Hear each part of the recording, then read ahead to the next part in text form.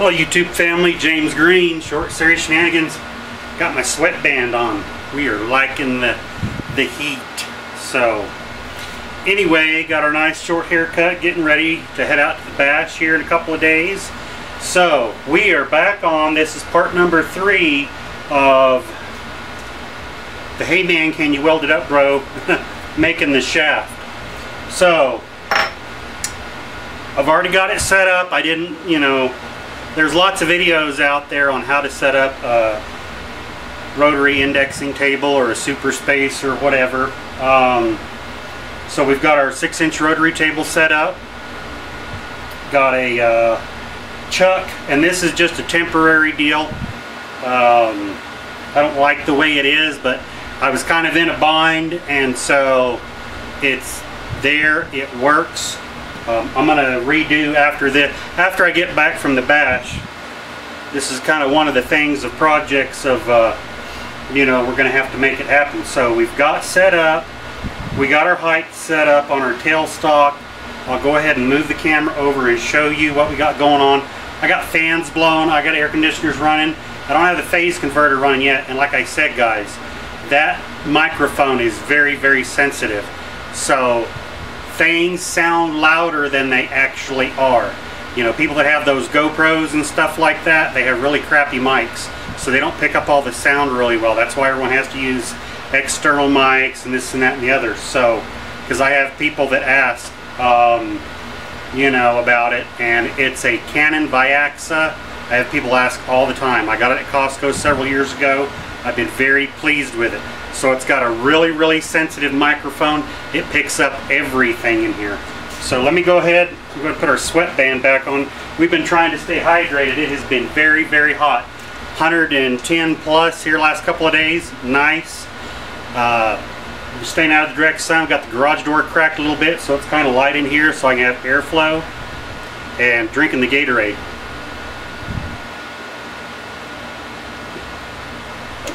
Do not get dehydrated. Speaking of the bash, it's coming up. I know it's going to be in the 90s, guys. For those of you that are going to be there, that are not used to the hot, dry air in the Southwest, if you're coming from the northern climates where it might get into the 80s and it's hot, that morning of the bash, make sure you eat a full meal. I'm not saying gorge yourself, but don't just eat a half a donut or a part of a bagel and then a part of a cup of coffee. You'll become a heat casualty. So if you already are or were a heat casualty in the past, guys, it's going to be hot. I'm going to have water out there. I know Stan's going to have water and Gatorades and stuff like that. Hydrate, have a good meal. So anyway, I'm going to go ahead and move the camera over here. We'll start talking about what we got. I'll show you what I have. I'll try not to flush things out, but I got to get the camera where or the light where I can see stuff. Okay, we've already made one pass just to kind of make sure we had everything the way we want it, and our depth and everything. So each of these grooves is approximately 100,000th depth of cut. Now what I'm doing in here is I'm going to go in first with a just a basic slot cutter, like I'm going to do a keyway. Even though this isn't a square, it's got a bit of a taper on it. But what I am going to do is I'm going to go back, because I tried doing it to begin with and it wasn't cutting like I wanted it to, because this material is pretty hard. I've already shaped my bit in my big fly cutter, okay? It was just beating it up, so I thought, well, let me step back 10 yards and punch. So we're going to come in here, we're going to cut it this first, because this has carbide tipped. Cut this, and we come back and we're going to form our little, you can see a little bit of angles, and use this to create our form and our bevel. So ideally, if you did this all the time, you have the tooling that cuts this, that's carbide, and in a perfect world it would be great, but I'm doing this manually. And so let's go ahead and get all this tightened back down here. Actually, we got the first one cut. We're doing divisions of 60, so we cut 0. Now we're gonna, and I always like to write, just so in case you get distracted. I don't know if the camera is washing it out here or not. You can see where I've written There we go. You can see where I have written right here, just so I know if I have to stop. And then obviously the last one is 360, or actually not 360, 320. I'm sorry. See, it's been one of those days. So 320. There we go. So just do things like that to remind yourself. So if I have to stop, where was I? What's my next number? Now the numbers on my dividing head don't go from 0 all the way around to 360, or not the dividing head, on the rotary table. They actually go from 0 up to 90, and they just go in increments of 90. It's an import, you know, that's how it's set up. So we went around just to kind of verify, and we touched off on each one of them. Everything, the math works out, we've got it correct, and we're running flood coolant. I've got it set up here. We're going to move this back over. Actually, poke that in there so I can see what I got going on. Got my flood coolant running already, and we're going to go ahead and rotate around to our next 60 degrees. Literally over here at 60. Lock in, and we are running at 80 RPM. Low, low, low. Oh, let's turn on our rotary phase converter. That might help. So there we go. And I'm in back gear. Now I have my gear turned around because you always want to cut heading into what you're doing. Okay. And I know that's not showing the...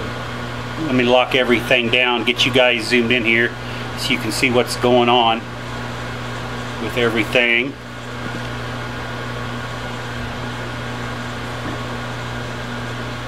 You guys be able to see a little bit right there to start off with. And then what I'll do is, actually, you know what? Let me move you over behind my left shoulder here. That'll be a better angle. You guys can see what's going on then. Might be a little noisier over here, but you'll be able to see what's happening. Actually, this is kind of a difficult spot here. Trying to get you guys a good angle. There we go. That'll work. That seems to work pretty good there. To where I'm not covering things up in the way. We'll move the coolant around this way, and that should work. There we go. Now you guys can see what's going on. All right. We're going to come in here first.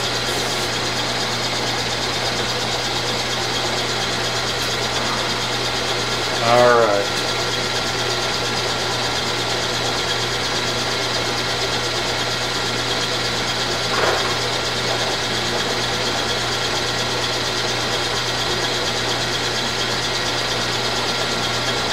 Actually, I'm going to come up here and touch off.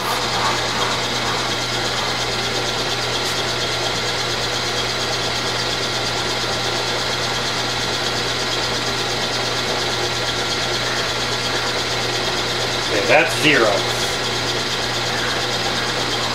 Alright, that's 0. And we need to go 100 thou. So, 10, 20, 30, 40, 50, 60, 70, 80,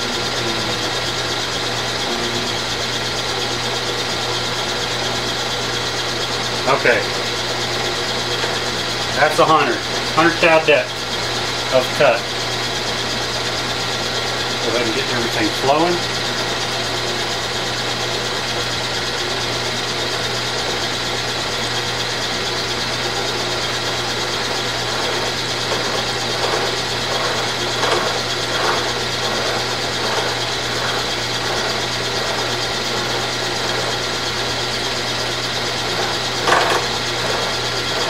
There we go. Trying to get my backlash set just exactly right. Alright. Move the feet forward just a little bit.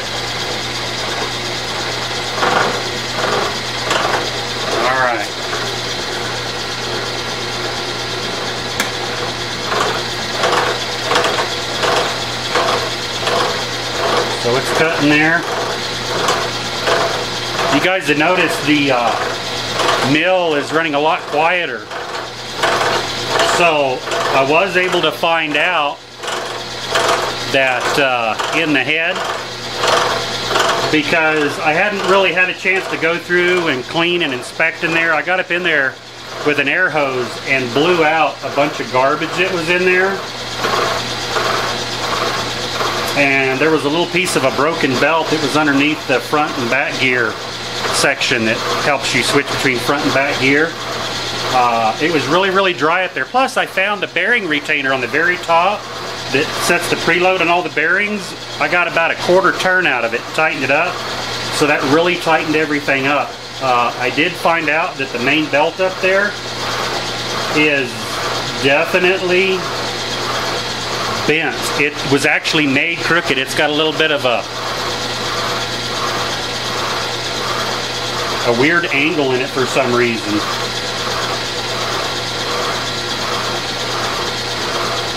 So actually, sitting here talking,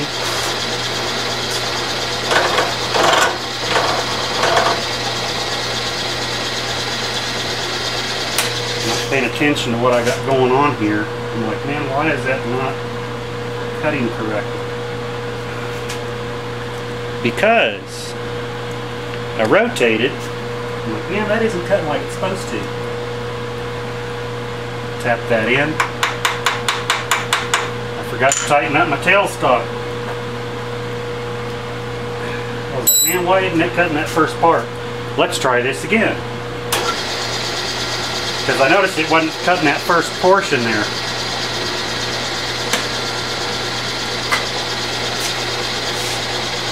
That ain't right. Because it was pushing it back.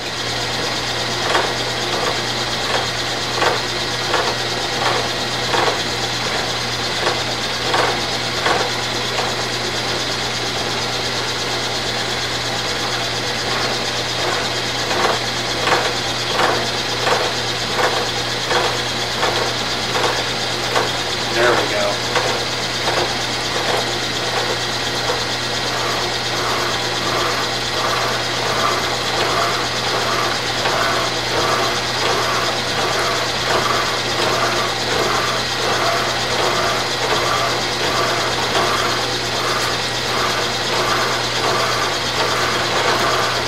Busy trying to shoot video instead of paying attention. Almost messed up.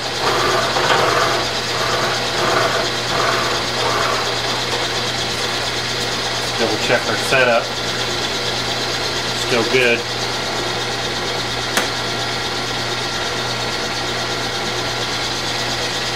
Go ahead and let that feed in again, manual or automatically. And I got my stop set up over here already at the beginning. So yeah, that belt actually has a little bit of a, you know, it runs this way, but it's got a little bit of a bend in it. That bend is right before where they did their, when they made the belt, where they did their brand stamp of the part number and everything in it. So now I've set this so in case I have to come back, I didn't want to go too deep. When I do my forming cut, if I have to go a little bit deeper and take a light cut, that's fine.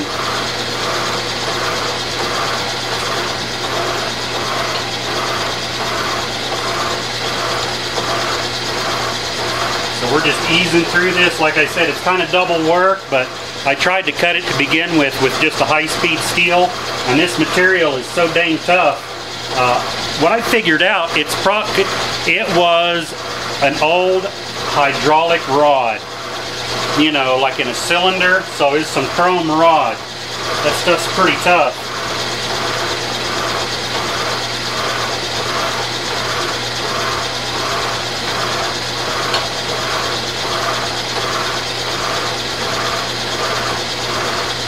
Got a nice, good, steady feed rate, good flood coolant. Got my, I do like what Keith did back here with the metal. Keep it from splashing the coolant black. The coolant back there. And if I have to come back and go a little deeper, that's fine. Again, the gear that this thing fits into is pretty big. You guys have seen it in the other videos. yeah, I'm going to get me a larger chuck, or actually a better chuck, because you can't reverse the jaws on this. And it's going into that next step there. You're just always watching this, man. You don't want anything, you're so, you know, you put so much work into a part, you want to make sure it cuts. It's got a good feed rate, it's not chattering too bad. Good flood coolant. We're watching on the back side here. I'm going to go ahead and manually feed the rest of this just because.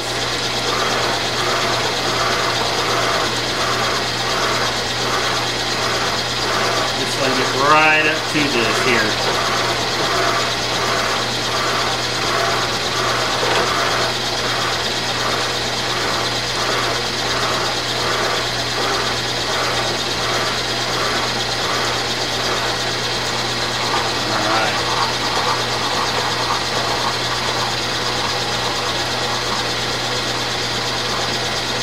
Beautiful.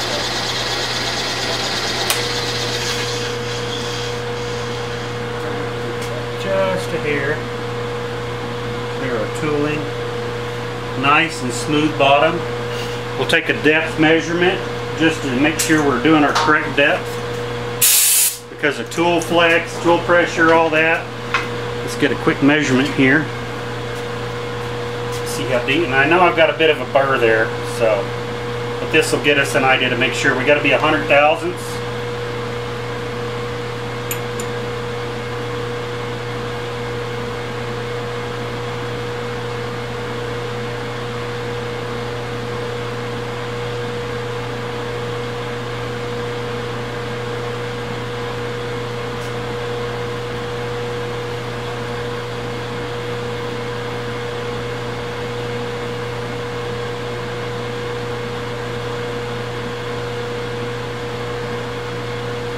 Not quite 100.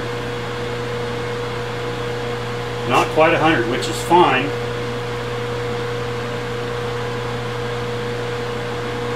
We are 90 thou. No, 80 thou. No.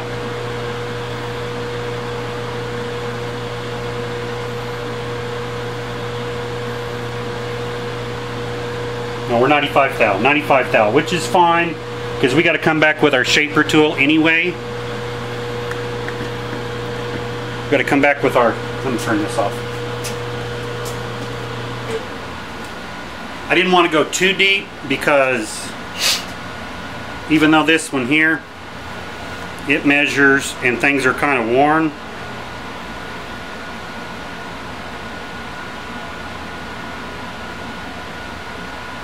Some spots it's 85, others it's 100. I went 100 just to make sure it would clear again. So how these surfaces lock, and I put it back in the gear. And on some teeth there's a little bit of a gap underneath. You've got your little grooves that are your relief grooves, and I've got to cut all that in, and it's going to be a lot of, you know, this whole thing is to make sure, because I've got a lot of time invested in this. To make sure it's right, and I'm sure you guys that do this all day every day, you know what I'm talking about. You're always wanting to make sure that it goes correctly. So I don't want to cut a lot more on camera because you guys kind of get the gist of what I got going on here. Plus I want to concentrate. See, I nearly messed up when I rotated. I forgot to tighten the tailstock. So we're going to go ahead and keep plugging on with what we've got here, get all this done. And I'm going to do the shaping off camera again. All I'm going to be using is my fly cutting tool, and I'm going to use it because it's basically, it's almost like a straight in, and it's got a bit of an angle. I haven't measured the angle. I just went in there and ground my tool and I fit it into the old one, whatever that angle is, and we'll come back and form cut those because it's easier to just trim edges than to try to take the whole cut, because this stuff is hard. Like I said, it likes a fast cut on the lathe, deep, heavy, otherwise long, stringy, deadly chips. So we're going to go back, keep plugging away with our process here. I think this will work. for right now, just doing it with this, and there you go. So let's see if there's anything you guys have any questions about during this whole build, and I'll bring you back later tonight. My buddy's gonna come over. We'll put this gearbox back together, which I've still got to weld up the collar and all that, and I'll show you guys all that stuff. So I hope you've enjoyed this this series, and may have another one of these gearboxes to do here in the near future after I get back from the bash. So I hope you've enjoyed it. Thanks for watching. My public email address, eagledustoff37@gmail.com. If you guys have any questions, hit me up, send me an email, eagledustoff37@gmail.com. Instagram and Twitter is @eagledustoff37. So thank you. Comments down at the bottom, thumbs up. Thank you to all my new subscribers, you guys and gals. I look forward to seeing everybody out at the bash this next weekend. So you guys have fun. I'm looking forward to it. Get a vacation here. And so until next time, take care of yourself and take care of family. And remember, it's hot outside. Make sure you hydrate. We'll talk to you later. Bye-bye.